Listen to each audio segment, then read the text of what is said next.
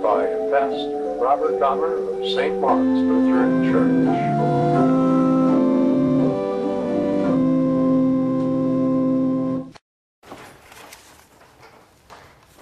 The grace of our Lord Jesus Christ, the love of God, and the communion of the Holy Spirit be with you all.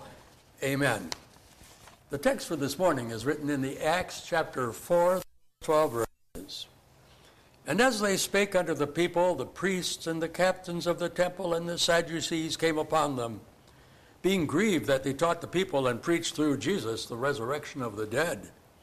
And they laid hands on them and put them in hold until the next day, for it was now eventide. And it came to pass on the morrow that their rulers, the elders, and the scribes, and Annas the high priest, and Caiaphas, and John, and Alexander, and as many as were of the kindred of the high priest, were gathered together at Jerusalem. And when they had set them in the midst, they asked them, By what power or by what name have ye done this? And Peter, filled with the Holy Ghost, said unto them, Ye rulers of Israel, and people and elders of Israel, if we this day be examined of the good deed done to this impotent man, by what means he is made whole, be it known unto you all and to all the people of Israel, that by the name of Jesus Christ of Nazareth, whom ye crucified, whom God raised from the dead, even by him does this man stand whole before you. This is the stone which was set at naught of you builders, which is become the head of the corner. Neither is there salvation in any other, for there's none other name under heaven given among men whereby we must be saved. So far the text.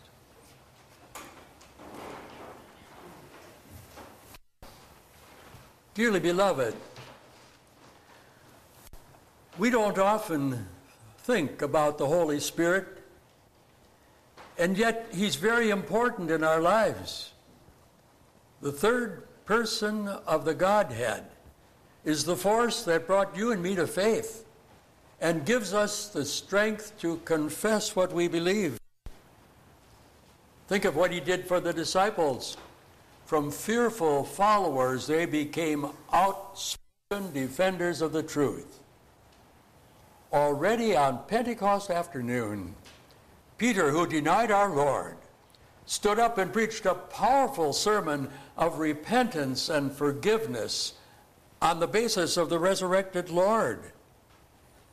And a few days later, he and John were given the opportunity to repeat that sermon to some unbelieving Jews in the city of Jerusalem. And here's how it happened. As they were on their way to the temple to pray, they saw a beggar that had been lame from his birth. And when that beggar caught sight of them, he asked for money. And Peter said, Silver and gold have we not, but such as I have I give you.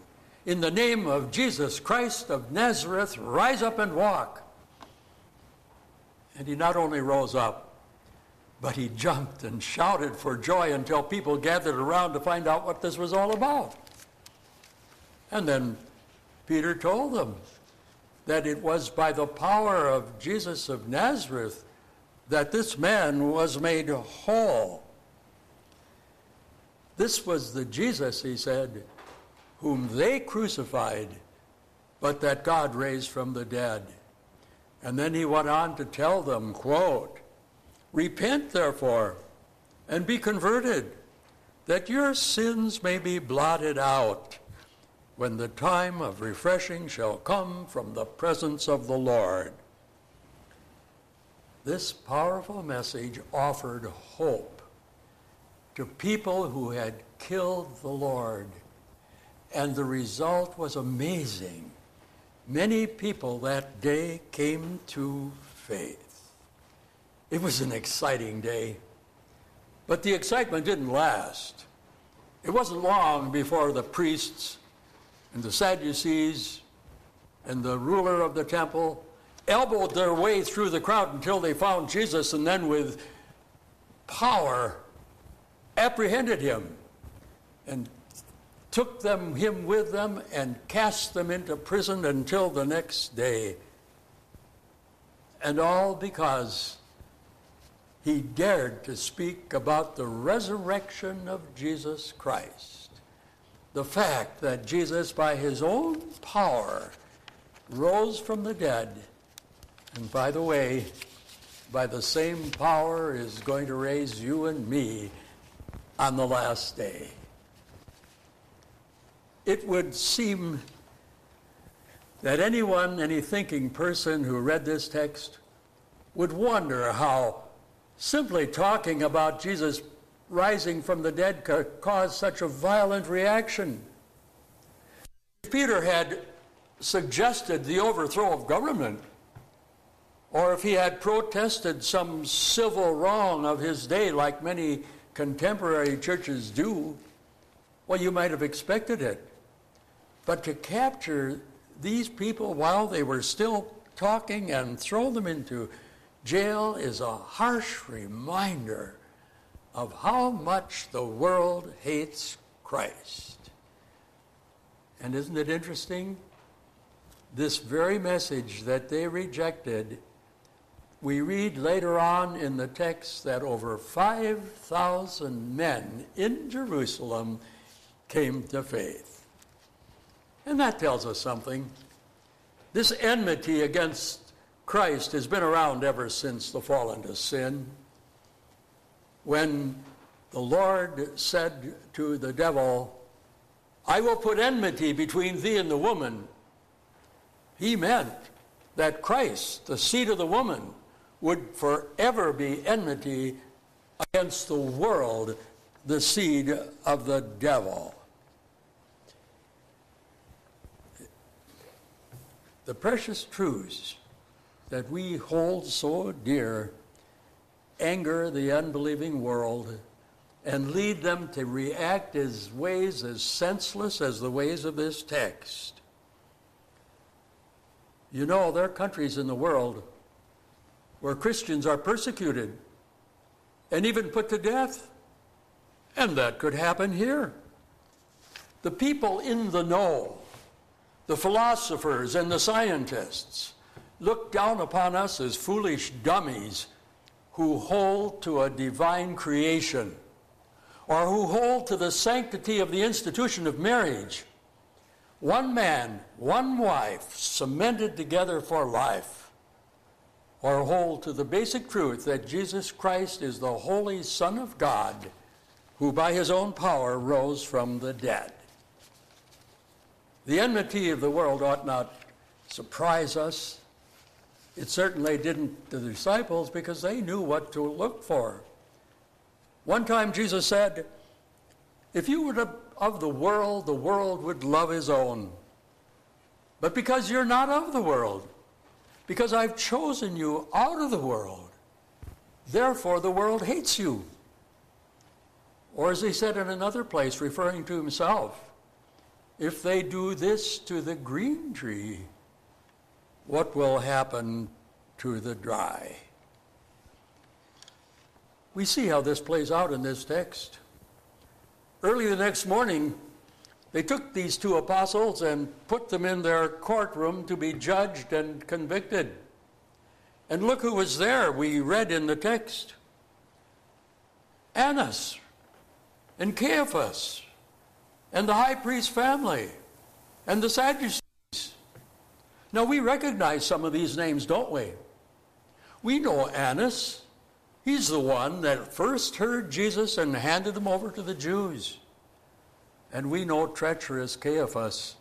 He's the one that handed our Lord over to Pontius Pilate to be put to death by crucifixion. And those people pretended that when Jesus arose, he didn't really rise. In fact, you know that. He paid the disciples so that they would say that, or paid the guards so that they would say that the disciples had chosen his body. You know, they hated the disciples because they told the truth. that Jesus is not dead, but that he's very much alive, and that he's at the right hand of God, as he told Pontius Pilate. And they were further upset by the fact that over 5,000 people turned to Jesus to believe him.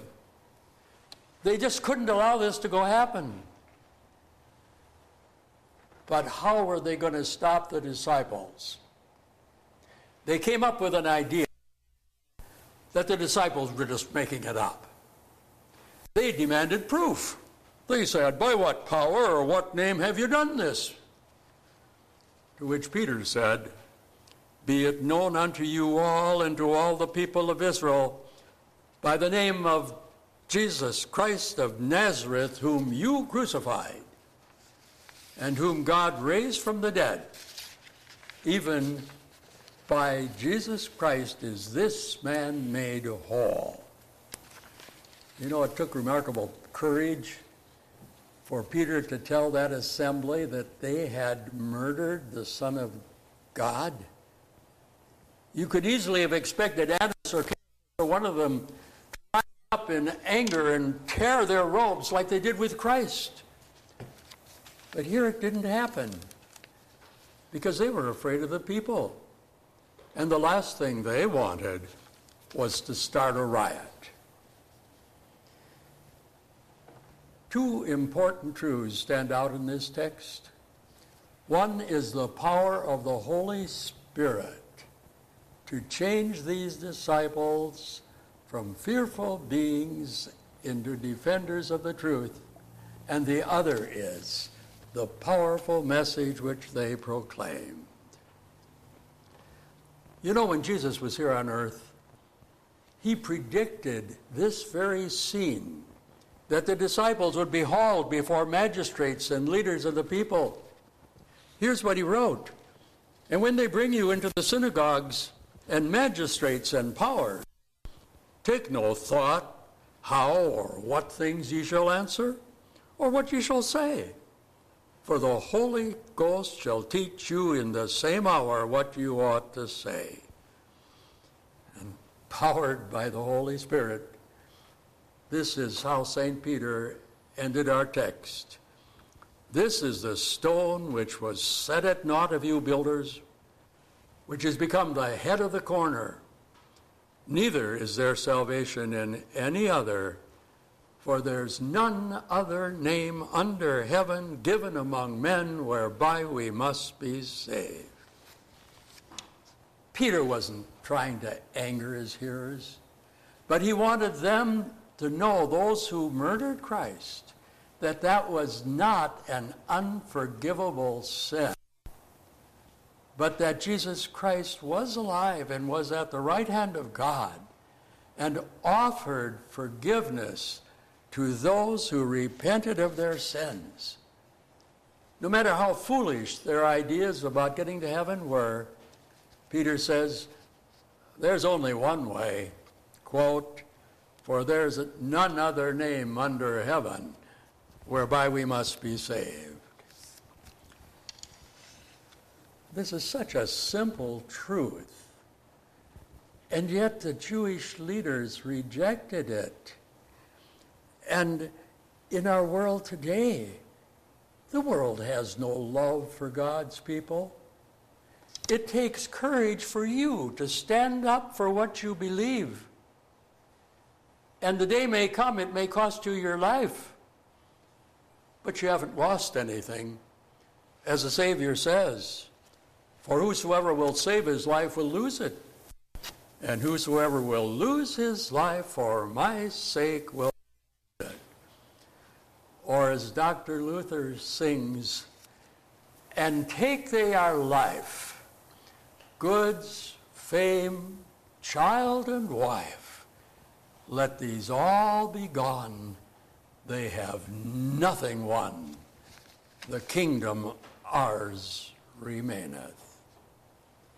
Your hope and mine is not in this world, but in the promise of our resurrected Lord, I am the resurrection and the life. He that believeth in me, though he were dead, yet shall he live. And whosoever liveth and believeth in me shall never die. The Savior asked you what he once asked Martha, believest thou this? May we be moved to say with her, yes, Lord, I believe. Amen.